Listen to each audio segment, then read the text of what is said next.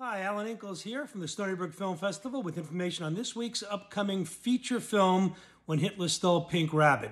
It's a beautiful film based on a true story about Judith Kerr, written and directed by Caroline Link. She adapted the screenplay from a beautiful book that Judith had written. Caroline is known for an Academy Award-winning turn in Nowhere in Africa. And it's an amazing film about a true life story of Judith going through living in Nazi Germany and escaping with her parents. You'll definitely want to see this film, and it's a premiere of this film.